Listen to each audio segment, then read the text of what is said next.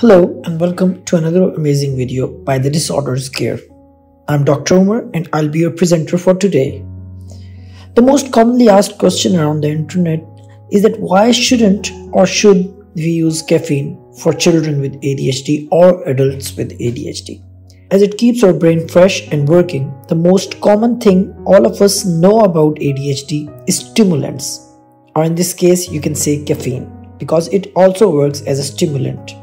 So what does caffeine do? That it improves our focus for both normal minds and ADHD minds. It also improves our attention span and helps us control our impulsiveness. Now the most common and popular caffeine is found in coffee, tea, chocolate, soda and some other foods. You must be thinking you hear this popularity of caffeine all around you, but the doctor doesn't recommend it to you. Let me make it clear for you. There are always two types of treatments in the market. One is usually called the remedy, which is always not recommended by the doctors. The other is known as a treatment with proven results, which is also called medication, which is published and approved by the FDA or some other institution that approves drugs. But even if the remedy is more correct and effective, never ever a doctor would recommend it to you.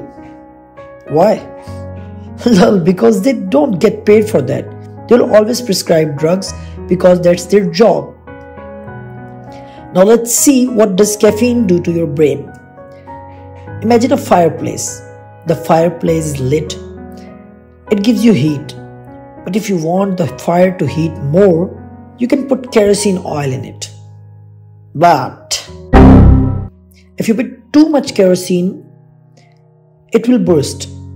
That's almost how it is with caffeine, or stimulants in this case.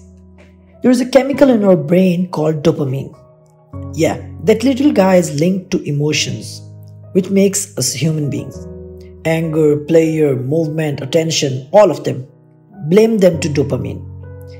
And caffeine raises the amount of the release of dopamine, which is not so common in ADHD or ADD brains. Some researchers think that caffeine is also present in tea and coffee, etc.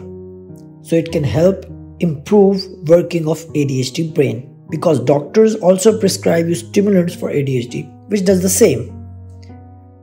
Some scientists think caffeine has potential as an ADHD treatment because of its effect on dopamine levels, which improved memory and attention in rats. Another study, when hyperactive rats were given caffeine before they went through a maze, they got better at it. This suggests caffeine can improve spatial learning. While these studies are interesting, but rats aren't people. You must be thinking that Umar just confused the hell out of you. Should we use caffeine or not? What should we do now? Before concluding and telling you what exactly you should do and providing you a solution at the end, there is just one other thing I would like to close. The downside. More than 400 milligrams of caffeine is more likely to cause problems in human beings, including migraine headaches, insomnia, irritability, upset stomach, and so much more. It varies on person to person that what effect the excessive use of caffeine would do to you. A study found that caffeine was much less effective than Dextroamphetamine and Methylphenidate, two kinds of medication commonly used to treat ADHD. Let's talk about children for now, because most of the people, when they find out they have ADHD, they are children. Experts don't recommend giving caffeine to children, especially if they are taking prescription medication for ADHD. Kids may be more vulnerable to the side effects of caffeine, and it's possible that it can affect brain development in growing children.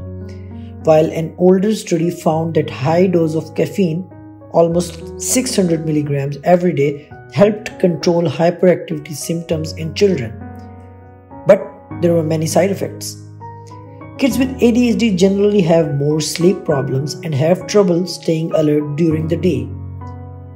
Caffeine can disrupt sleep, which could make these issues worse.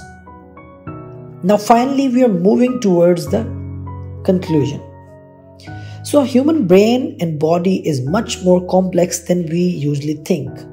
It has billions of things to think about and take care of. But we can't always do that. What we should do is, for people with fewer symptoms of ADHD, should start using caffeine instead of stimulant drugs and check the trade-off. Now let's see what trade-off means. By trade-off, I mean you should check your symptoms regularly. What is being improved, and on the other hand, what are you losing? Let's say if caffeine helps you gain attention and you are performing better in school, college, work, or any other activity that you do, but you lose your health somehow. Let's say your stomach gets upset and you are getting weak. Then you should reduce or stop the intake. But if it has some effects that could be traded with the attention, then keep using it. Remember, you should always consult your doctor and tell him or her your problems and feelings, so he may guide you better. And while taking new medications or trying a new remedy, never ignore anything. Headaches, stomach pains, sleeplessness. Always keep everything in mind and act on it.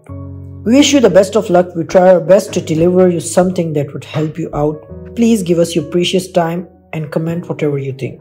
Also, if you like this video, leave a like. And don't forget to subscribe, because a lot of information is on our plate and we aren't keeping it to ourselves. Thank you.